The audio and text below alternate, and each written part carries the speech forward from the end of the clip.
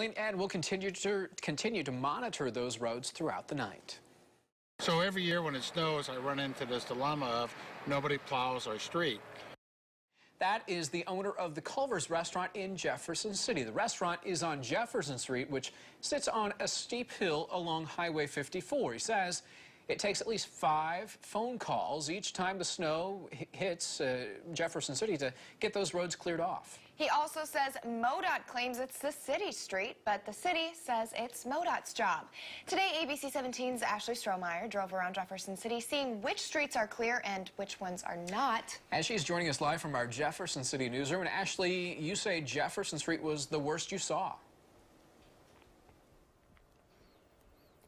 It was. The owner of Culver's tells me every time it snows, it's a major issue trying to get someone to plow the road in front of his restaurant. He says not only is this bad for business, but it's a major headache trying to get someone to help him. We're a Jeff City resident. We pay our taxes in Jeff City. We just want somebody to take care of us. Alan Walls owns Culver's in Jefferson City on Jefferson Street. He tells me he's owned Culver's for 5 years now, and each year nothing changes. The street's very treacherous. We're on a steep hill, and customers have trouble coming down the hill. Not only do people have a difficult time going down the hill, but I saw someone almost not make it back up the hill. Bubba Lane connects to Jefferson Street. They plowed down Bubba Lane, and they plowed Bubba, and then I think when they come up the hill, they left their plow up.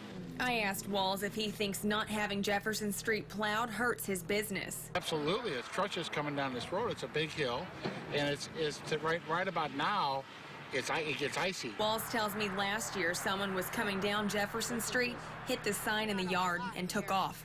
He says he had to fix that with money coming out of his pocket. Now, I spoke to both Jefferson City Public Works and MoDOT after I talked to Walls, and I did find out that Jefferson Street is taken care of by MoDOT, and that road was cleared a little over an hour ago. Live in the Jefferson City newsroom, Ashley Strohmeyer, ABC 17 News.